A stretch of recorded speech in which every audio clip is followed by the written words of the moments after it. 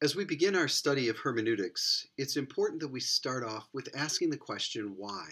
Why do we need to study interpretation? Why do we need to think about interpretation? I guess we could take a step back first, though, and ask the question of just what is hermeneutics? Simply put, hermeneutics is just the study of interpretation. The word hermeneutics comes from the Greek word hermeneuein, which means to explain or interpret. But again, that brings us back to the question of why we need to start by thinking about interpretation. Why is it necessary for us to spend time wrestling with this question? After all, you've been reading texts since you were about 6 years old. You've been reading the Bible since you became a follower of Jesus, and that might have been around that same time. So the question is, why do we have to spend any time thinking about this? You've been reading the Bible for a long time. You're comfortable with it. You're competent at it in many ways. I had a student a number of years ago who put the question this way. He said, why can't we just read the Bible and go from there? That's a fair question, and I think it deserves an answer. And so I'd like to spend the next few minutes taking a look at 5 reasons why I think it's necessary for us to think carefully about interpretation and why we can't just, quote, read the Bible and go from there. The first reason why it's important that we think about hermeneutics is because interpretation is a necessary part of true communication. Interpretation is a necessary part of true communication. The fact is, you use the principles of hermeneutics every day in your life. When you have a conversation with someone, when you're watching TV, when you're reading anything, you're engaging in interpretation. There's simply no such thing as communication without interpretation. I want to illustrate this with an example. It doesn't come from the Bible, but I want to show you that you are already using the principles of hermeneutics. What we're going to do is simply apply these principles to the Bible. But take a look at this sentence. I like dogs better than my wife. Now, as you look at that sentence, I want you to think for a moment about some possible meanings that this could have, some possible intentions that an author or speaker would have in saying the sentence, I like dogs better than my wife. Now, the first is fairly obvious. Maybe the speaker has problems with his wife, and so he's talking about his problems, and he's come to the realization that things have gotten so bad that he likes dogs better than his wife, and that would be what he wants to communicate. Another possibility is that he's a dog lover, but his wife is not. And so what the sense of this particular sentence would be is that he likes dogs better than his wife does. Now, there are probably more interpretations. I can think of a couple more, but we don't have to spend time thinking about that. But the question that we need to raise is, if these are both legitimate possibilities, possible things that I like dogs better than my wife can mean, how do we know? How do we know which is intended, which is the correct interpretation in a particular situation? The key is interpretation. In this case, we would apply contextual clues to help us understand what the person speaking who says, I like dogs better than my wife, what they mean when they say this.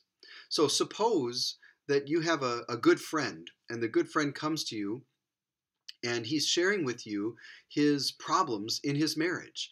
And he's sharing with you that things have really deteriorated, things have gotten really bad, and finally in frustration and sadness and maybe even some anger, he says, I like dogs better than my wife. Now, in that scenario, you're probably not going to respond to your friend and say, oh, didn't she have pets growing up? The reason is because you understand what he means when he says that.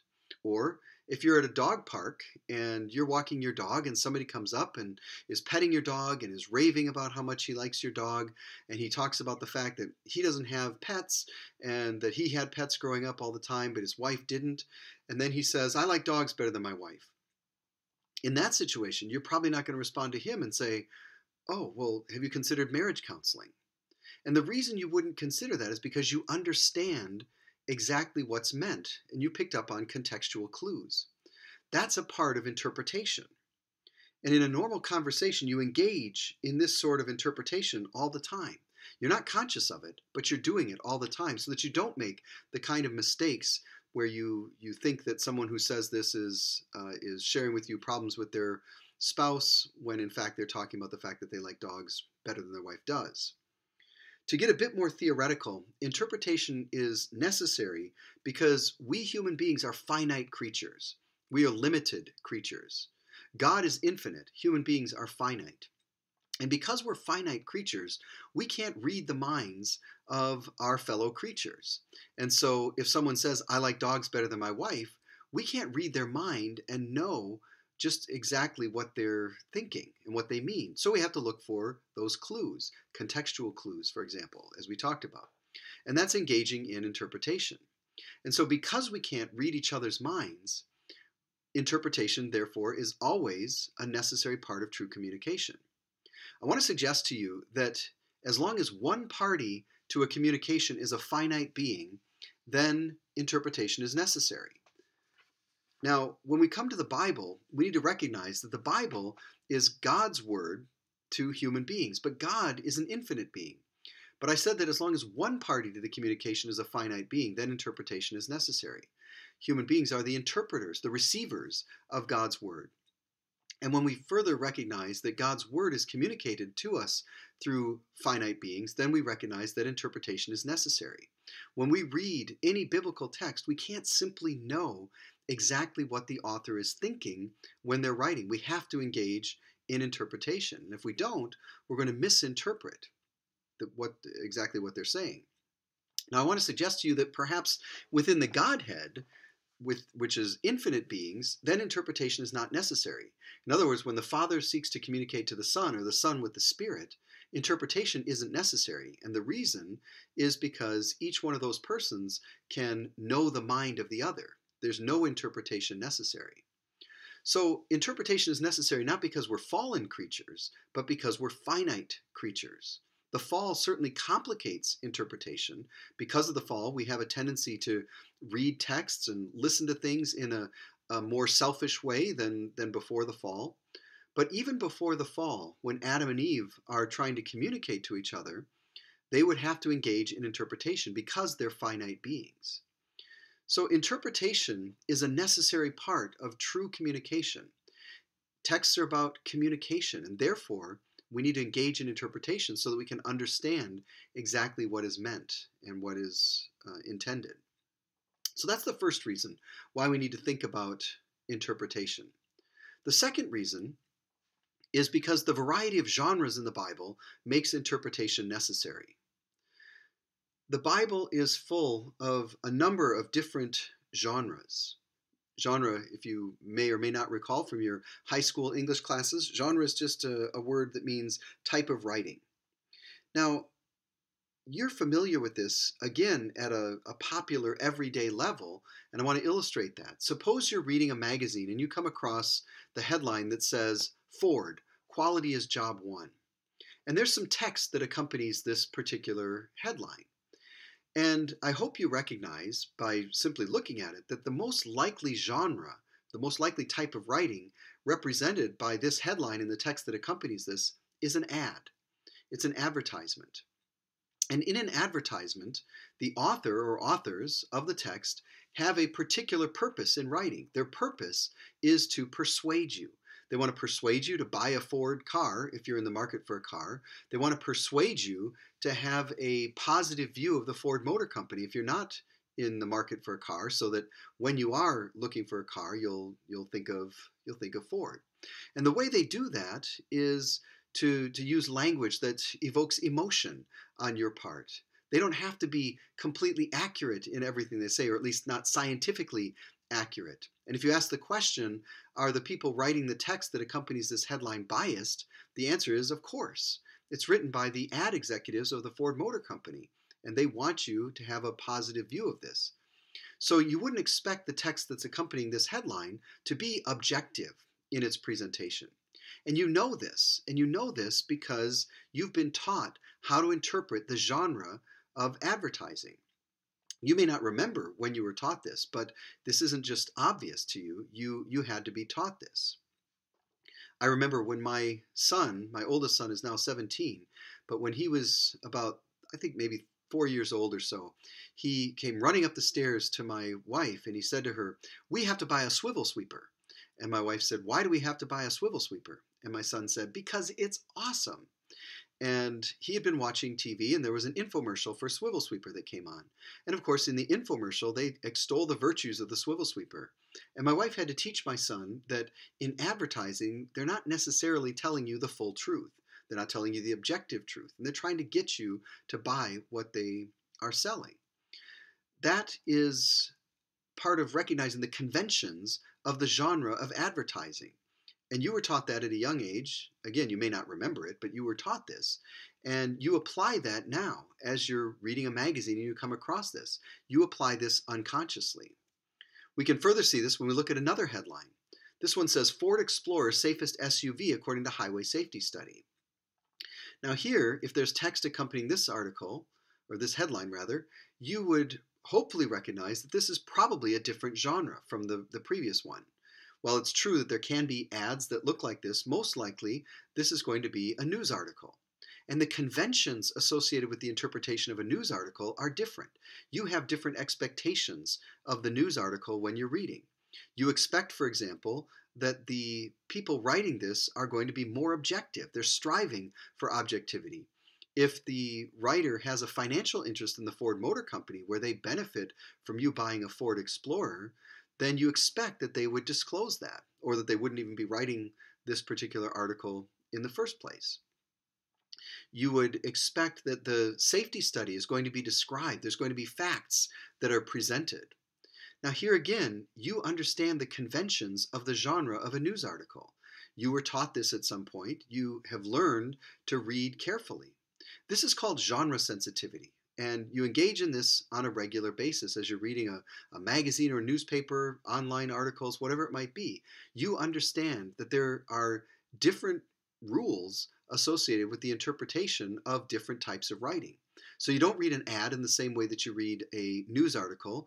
You don't read an opinion column in the same way that you read a news article or an ad. They have different conventions associated with them because they're different types of writing. They have different purposes. And you engage in this genre sensitivity all the time. What we need to recognize is that when we read the Bible, we need to engage in the same type of genre sensitivity. Sometimes people have the idea that the Bible is a genre of its own. Now, I guess in one sense it is. That is, it's inspired by God, and so it's different from others. But the reality is that that inspired word is presented to us in a number of different genres. Within the Bible, we have poetry, we have prophecy, we have epistles, we have law, we've got narrative. So a number of different genres represented in the Bible.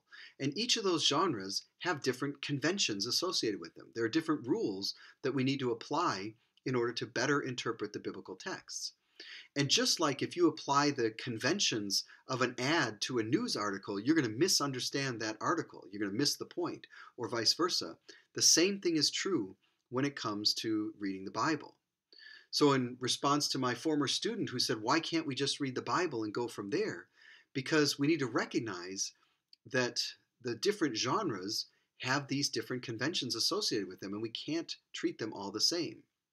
In fact, one scholar maintains, rightly in my estimation, that meaning is genre dependent.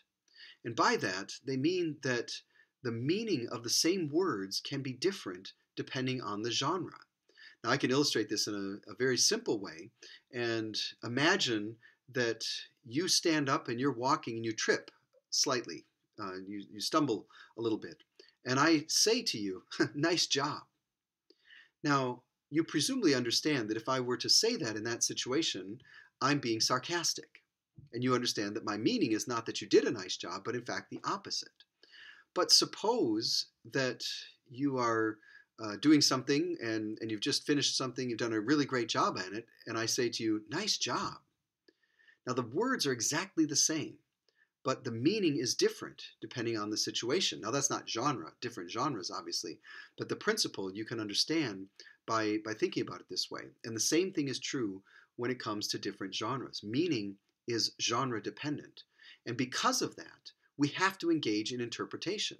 When we're reading biblical poetry, we can't apply the same conventions or rules as we apply when we're reading biblical narrative. We're going to misunderstand what's going on if we fail to properly apply the right conventions for the particular genre that we're interpreting. So that's another reason why we need to be thinking about hermeneutics. The third reason why we need to think about hermeneutics is because the cultural and historical context in which the biblical authors and their audiences lived is different from ours. The cultural and historical context in which the biblical authors and their audiences lived is different from ours. We need to recognize that when we read the Bible, we are not reading a text that is a product of our culture. The context of the biblical authors and their audiences is very, very different from ours. I can illustrate this here when we consider the following sentence. It says, "Due to all the whinging, I gave my poppet a new nappy, tea, and a kip." Now, this may not make much sense to you. It makes sense to millions of English speakers throughout the world, but they don't, for the most part, live in the United States. This is British English, and this makes perfect sense to people living in Great Britain, probably people in Australia as well. Whinging is another word for fussing. Poppet is a term of endearment for a child. Nappy is a diaper. Tea, we'll come back to in a second. A kip is a sleep, a nap. So in our parlance, we would say something very different, but this is how they would express this in Great Britain. Even the word tea has different connotations for us as it does compared to how the British understand it. The word tea can mean the drink, obviously, but it can also refer to afternoon tea, and there are different types of afternoon tea, or it can refer to the evening meal. And so we would put this in American English by saying, due to all the fussing, I gave my baby a new diaper, a supper, and a sleep, or a nap. Now, what I want to suggest is that if we don't understand the context, the fact that the context of the speaker who says this particular sentence, then we're going to misunderstand what's going on. In the United States, we don't generally have the institution of afternoon tea. We don't refer to an evening meal as tea. And so we're going to misunderstand at least that aspect of it, even though we understand the meaning of the word tea. There are all sorts of examples that we could give from the culture of England and even other English-speaking countries when it comes to this. I lived in England for 4 years when I was doing my doctorate, and we came across so many instances where we ran up against cultural differences, and those were surprising to us in some ways. Now, I want to suggest to you that there is probably no country in the world except for Canada that's closer to the United States in terms of culture and worldview and language than Great Britain. Again, Canada probably is, certainly is. But beside that, then most likely England, Great Britain, is the country that is most similar to us in terms of culture and worldview. And yet there are many things where we differ, where we don't understand. Now, if that's the case, if we have a hard time understanding things from a country that has all sorts of shared values, shared history, shared language, how much more difficult is it for us to interpret texts that are the product of a culture that is so vastly different from our own? And we're interpreting texts that are not written in our own language, and they have a culture and a worldview that is very, very different from ours. It raises the stakes in interpretation. We can't simply assume that we understand things. Let me illustrate this with a biblical example. If we take a look at what's presented here in Luke chapter 10, verses 29 through 37. It says, "But he wanted to justify himself, so he asked Jesus, 'And who is my neighbor?' In reply, Jesus said, 'A man was going down from Jerusalem to Jericho when he fell into the hands of robbers. They stripped him of his clothes, beat him, and went away, leaving him half dead. A priest happened to be going down the same road, and when he saw the man, he passed by on the other side. So too a Levite, when he came to the place and saw him, passed by on the other side. But a Samaritan, as he traveled, came where the man was, and when he saw him, he took pity on him. He went to him and bandaged his wounds, pouring on oil and wine. Then he put the man on his own donkey, took him to an inn, and took care of him. The next day he took out 2 silver coins and gave them to the innkeeper. 'Look after him,' he said, 'and when I return, I will reimburse you for any extra expense you may have.' Which of these three do you think was a neighbor to the man who fell into the hands of robbers? The expert in the law replied, the one who had mercy on him. Jesus told him, go and do likewise. Now, I want you to think for a minute of what we call this parable. You all know the name of this parable. It is, of course, the parable of the Good Samaritan. And we're familiar with this parable. It's told in all sorts of settings. We know this as part of the Bible. And the idea of a Good Samaritan has crept into our thinking in the Western world. So in the United States, we have Good Samaritan laws in just about, I think, all 50 states. And those are laws that say that if someone is rendering aid to somebody else, they're not going to be sued for malpractice because they're not in their clinic or whatever the case may be. If we were to do that word association test that psychologists use, you're familiar with this, where a therapist will say a word and the patient is supposed to say the first word that pops into their mind when they hear that particular word. If we were to do a word association test in the United States, my guess is that somewhere north of 95% of the population, when they hear the word Samaritan, is going to say the word good. Now, the question we have to ask ourselves, though, is not what do we think about Samaritans, but what does Luke think about Samaritans? What does Jesus think about Samaritans? And my guess is that if we were to go back into the first century and do that word association test, very, very few people, of the Israelites at least, are going to say good when they hear the word Samaritan. Instead, when they hear the word Samaritan, they're going to say things like half-breed, idolaters, unclean, enemy, something like that. And so if we don't understand the cultural setting in which Jesus is engaging in his ministry and Luke is recording, we're going to misunderstand this particular parable. I've heard folks interpreting this parable, and they talk about how the point of this is that we're supposed to be nice to each other. We're supposed to take care of each other. Now, that's obviously true. That's not what this parable is about, though, because what Jesus is doing is he's teaching the teacher of the law not to draw lines between who's in and who's out. And he's trying to challenge understandings of that.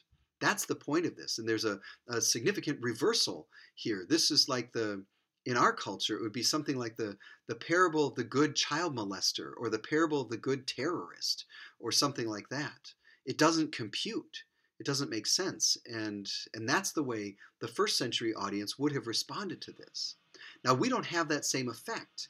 And the reason we don't is because we're so familiar with this passage. We're so familiar with how our culture has adopted the idea of the Samaritan that we don't actually have the same response. But if we import our 21st century understanding of the word Samaritan into Luke chapter 10, we're obviously misunderstanding what Luke is doing with his recording of Jesus' words here. So we need to approach the text recognizing that it is not the product of our culture. It is not the product of our time and place and language. It's the product of a very, very different culture. I want to encourage you to think of reading the Bible as a cross-cultural experience. When you read the Bible, you're engaging in a cross-cultural journey. If you were to take a physical journey to a different country, you're not going to expect everything to be the same as it is at home. You understand that things are going to be different in different places. And the same thing is true when we're reading the Bible. We have to recognize that we're going on that cross-cultural journey. We can't expect things to be the same as we go from our world into the world of the text. That's another reason why we have to engage in interpretation, is because we have to be aware of those differences. We can't just read the Bible and go from there. If we do, we're going to misunderstand the word Samaritan, for example, in reading Luke chapter 10, and that's going to distort our interpretation of what Luke is doing in this particular passage. The next reason why we need to think about interpretation is related to this, fairly similar. And that is that each interpreter approaches the text with a number of presuppositions that affect interpretation. Now, we were just saying that that reading the Bible is to go on a cross-cultural journey. This next point has to do with what we bring with us on the journey. that when we're reading the Bible, going on that cross-cultural journey, we bring luggage with us. We bring baggage with us. And that luggage is important. That baggage is very important for us. We don't want to go someplace and not have the right clothing. We want to have the clothing that's appropriate for the particular climate. At the same time, we need to recognize that we can bring stuff that doesn't really help us very much. If we're traveling overseas to a location where the electrical system is different, and we bring a hairdryer from our country without a converter or transformer of some sort, then we've wasted our space in our luggage. And so the presuppositions that we bring affect our interpretation of the text in some pretty significant ways. We all bring luggage with us. Once again, let's take a look at an example. This is from Matthew chapter 16, verses 13 through 20. Jesus is talking to his disciples about who he is, and I won't read the whole thing, but Peter in verse 16 talks to Jesus in response and says, "You are the Christ, the Son of the living God." And Jesus replied, "Blessed are you, Simon, son of Jonah, for this was not revealed to you by man, but by my Father in heaven. And I tell you that you are Peter, and on this rock I will build my church, and the gates of Hades will not overcome it." Now, for those of us who are Protestants, and I'm assuming that's most of you, given that you're students at Bethel Seminary, but for most of us who are Protestants, we're used to thinking of this as the establishment of, not of Peter as an authority in the church, that is the Pope, but instead we make a distinction between Peter on the one hand and his confession on the other. And so we'll sometimes hear people talking, and they'll say that in Greek, the Greek word for rock is Petra, and when Jesus refers to Peter, the word Petros is used, the masculine form, and there's a distinction being made between the rock on the one hand and Peter on the other. Now, grammatically speaking, I don't think that holds up, because if you want to refer to someone, a man, you have to make the feminine form of rock into a masculine form so people understand what you're talking about. So what I think is happening in this passage is that Jesus is saying that Peter is going to have a significant role to play in the early church. Now, I'm not a Catholic, so I don't believe he's establishing the office of the Pope that's then passed on in apostolic succession from one Pope to the other. But I do think that what's happening is that Peter is being established as having a significant role to play in the life of the early church. Now, I was sharing this interpretation with a friend of mine, and this friend grew up in the Catholic Church, and he was very hurt by the Catholic Church, and he was somewhat anti-Catholic as a result of his experiences. And when I was sharing this with him, I told him that what I had just shared with you, that I believe that this is establishing Peter in a particularly important role, not drawing the distinction between Peter on the one hand and his confession on the other. And my friend's response was interesting. He said, that can't be right. That can't be the correct interpretation, because if it is, then the Catholics would be right. Now notice, that's not an argument against what I was saying. He's not arguing from the perspective of Greek grammar on this point. He's not arguing a theological point, really not an historical point, cultural point, anything. He's simply basing his interpretation on the fact that he didn't want the Catholics to be right. Now that's how presuppositions function. In that case, his presuppositions about the truth and goodness of the Catholic Church was affecting him in his reading of a text, or at least my description of the reading of the text. And I want to suggest that we all do this to some extent. We're all influenced by our familiar interpretations of the text, our theological systems that we ascribe to, our denominational commitments when it comes to certain things, and we're unaware of the fact that we're being influenced by these. Yet this is one of the most important aspects of interpretation, is to be aware of what we're bringing to the text. In other words, when we think about that question, why can't we just read the Bible and go from there? One of the answers to that is because what we see in the text is influenced by our experiences of the text, our theological systems, our own personal experiences, that sort of a thing. Another way to think about this, if we shift the metaphor a little bit, is to think of presuppositions as the lenses that we wear when we're reading the text. So if I'm wearing red lenses, wearing red glasses or red contact lenses, and I look at a white wall, I'm going to see that wall as red or pink.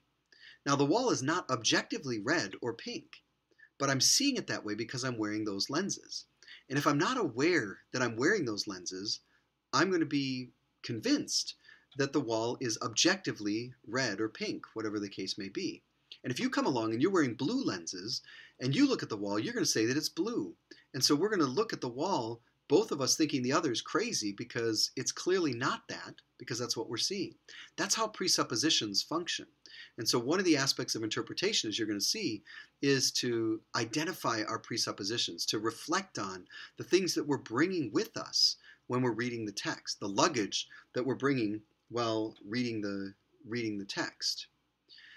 I want to encourage you to not dismiss this, because this is actually one of the most important takeaways from not just this presentation, but really the whole course, that we are not blank slates when it comes to interpretation. We are not completely objective interpreters of the text. Now, I want you to be very, very clear in understanding. I'm not suggesting that that means there's not an objective truth. There's not an objective meaning of the text. On the contrary, I'm going to argue there is an objective meaning of the text. But we are subjective interpreters of that objective reality. Sometimes in the past, people have thought that they are objective interpreters of an objective reality. And people have maintained that they are free from presuppositions or bias or anything that would influence their reading of the text. That simply is not the case. And we need to recognize that we are subjective interpreters of an objective reality. That's part of why we have to think about interpretation, why we have to be careful about interpretation. It's because we bring these presuppositions with us. So we have to slow down. We have to engage in some work beforehand of thinking about our presuppositions and how they're affecting our reading of the text. The fifth and final reason why we need to think about hermeneutics is this: our evangelical commitment to the text means being committed to what the text actually means and not simply to our interpretations of it. Now, obviously, I'm making an assumption here that most of us who are participating in this are evangelicals. You're at an evangelical seminary, and so I'm assuming that that's the case. Maybe that's not true. But for those of us who are evangelicals, our commitment is to what the text actually means, not simply to our interpretations of it. Many of you will come from traditions where you'll have an affirmation of faith.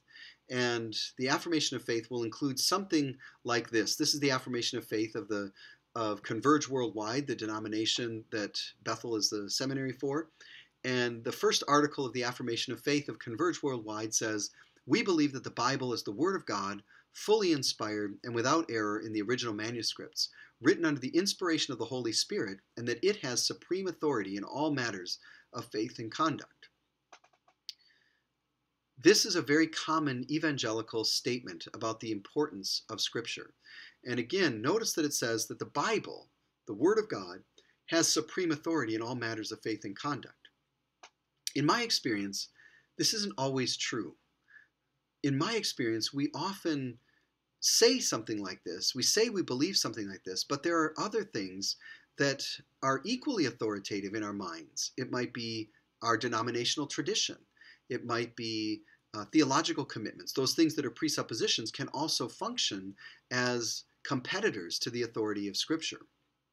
I want to illustrate this by sharing with you a story from my past. I was a naval officer after college, and I was stationed in Charleston, South Carolina. I went to a church outside of Charleston, and the pastor one Sunday was preaching on the issue of drunkenness. I think he was preaching from Ephesians chapter 5, verse 18. I'm not sure. I can't remember exactly. But I remember being there, and he presented his view that said that the Bible doesn't forbid the consumption of alcohol. Instead, the Bible forbids drunkenness. And he explained this based on the text. He explained this based on cultural and historical context, all these sorts of things. He then went on to say that in his view, there were all sorts of good reasons why one might want to abstain from alcohol. But in his view, the Bible doesn't forbid the consumption of alcohol. Just as an aside, I think he's absolutely right on his interpretation of that, but that's not the point here that we need to make. But after that particular sermon, there was a group of women from the church who went out to lunch. And as was their custom, they began to critique the pastor's sermon. And I was friends with a woman who was there, and she shared with me this particular episode. These were some older women in the church, and they were critiquing the pastor's sermon. And one of the women, in the midst of the discussion, said, "Well, I don't care what Buster says." I should have told you the pastor's name is Buster Brown. I'm not kidding. But she said, "I don't care what Buster says. The Bible forbids drinking." Now, we might chuckle at that a little bit, but I want to think for a minute about what effect this would have on her witness, on her ministry. Suppose this woman was to go out to lunch with a woman, a friend who's not a follower of Jesus. And they go to a restaurant in downtown Charleston, and this friend orders a glass of wine. And then the woman who went to my church says to her, "Well, you know the Bible forbids drinking." What view of God does that woman get as a result of that? My guess is this is going to be problematic for her. Suppose this woman has never been drunk a day in her life. In saying the Bible forbids drinking, she's creating an obstacle for her, a barrier in many ways that's not necessary. Because if that interpretation is correct, that the Bible does not forbid the consumption of alcohol, but instead forbids drunkenness, then there's no reason for someone to say that the Bible forbids drinking. And what's happening in that situation is that tradition, that familiar interpretation, is equally authoritative, even more authoritative than what the Bible actually means. Now, suppose in this hypothetical scenario that this woman's friend has been told by her doctor to drink a glass of wine every day for her heart. Now she has to choose between what she's being told is what the Bible teaches and what God wants, and what her doctor says. It's an unnecessary conflict that's being established. And I want to suggest that this happens more often than we think.